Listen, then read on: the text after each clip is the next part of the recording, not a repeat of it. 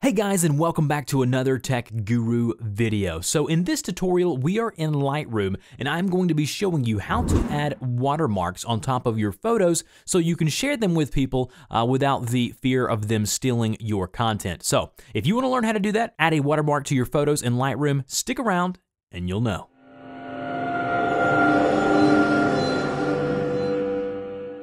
Alright guys, so as I said, we're going to be in Lightroom adding and applying a watermark on top of our photos. So the first thing you need to do is set up your watermarks. So go up to where you see Lightroom and then go down to where you see Edit Watermarks right there. And then once you do that, you're going to be presented the watermark editor. So I'm going to zoom in now to kind of show you a little more detail about what's going to happen. Now, there are two types of watermarks. There are a text style and then there is a graphic style. So that's pretty self-explanatory. It's either a text watermark or a graphic watermark with an image. So let's go ahead and start with the text style here. Now, when you have the text style selected, underneath here in the text box, as you can see, as I have highlighted, it has, copyright Dusty Porter.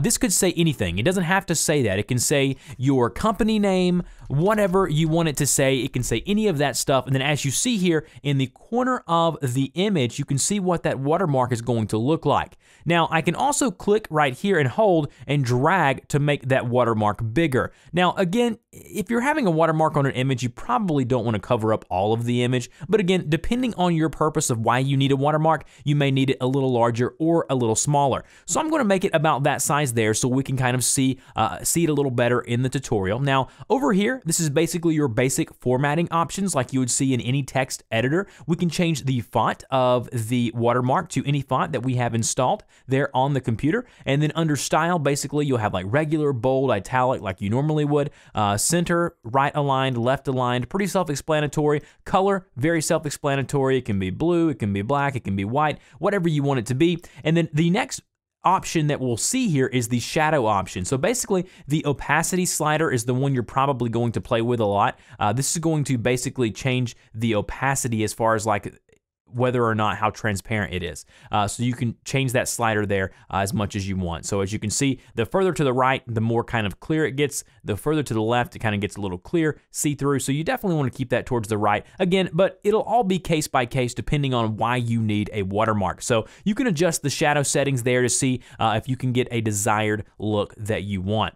Next, you're going to see the watermark effects here, okay? This is going to be your true opacity slider, okay? So if we slide that opacity all the way down to the left, as you see, that watermark is no longer visible. If we slide it all the way to the right, it is completely visible. So you may want it to be somewhere in the middle there, just so the watermark is not so intrusive when you're trying to look at the image. But I'm going to keep it all the way to the right. Now, under size, it's proportional as far as being proportionate with the image that it's on top of. But if we go to the right here, it's obviously going to be a lot larger. Go to the left, it's going to be a lot smaller. So basically, this is just another size slider as opposed to going down here, clicking and holding and doing it that way. So you can do it one of those two ways. Now, we can either fit or we can fill. So basically the fill is going to go crazy. You don't want to do that unless, again, you have a special case. But the fit is going to fit it exactly on the image that it's going on top of. So I'm going to go ahead and do proportional like I have already there. And that's normally what you're going to want to do. On inset, you get horizontal and vertical. Basically, this is just the location of the watermark on your image. You can go left and right to make it go left and right. You can go left and right on vertical to make it go up and down. So all of that is pretty self-explanatory.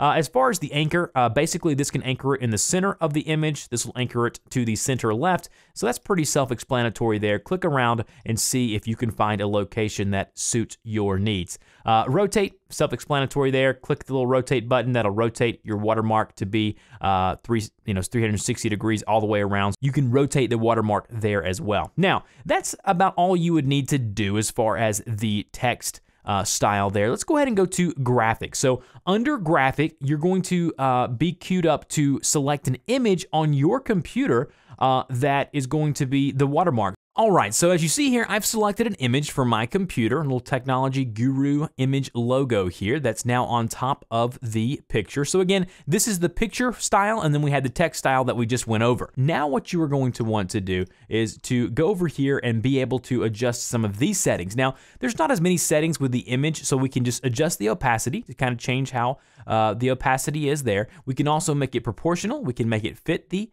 image, and we can also make it fill the image. So we'll go ahead and go to fit, and then we'll go ahead and include it there on the center of the image, and then we'll go ahead and take that opacity down a little bit just so you can still see the image that it's on, but it also has that watermark. Again, this is basically just for the purposes of this tutorial.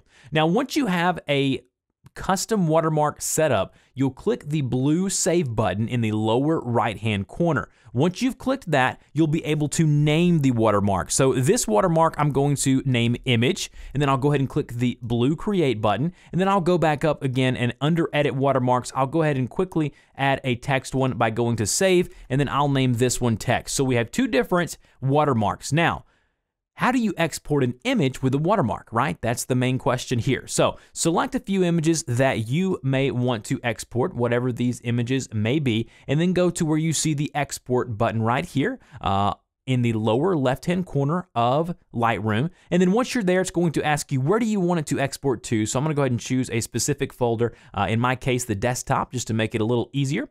And then basically, if we scroll all the way down to where you see watermarking, it's going to be at the bottom, right above post-processing. We'll click the little check mark by watermark, and then we'll go up here, and as you can see, we have our image and text watermark already available to us to select to apply to our images. So we'll go ahead and add the image watermark, and then we'll go ahead and export that file or those files, and then it'll take a few seconds until they export. And then if we pull those up on our computer like so, you can see that the watermark is now on top of the image, just like we set up in the Edit Watermark section. So hopefully this helped you guys out. If it did, help me out by slapping that like button down below. As always, guys, don't forget to subscribe for more great content just like this. Thank you so much for watching my videos, and I will see you guys in the next one.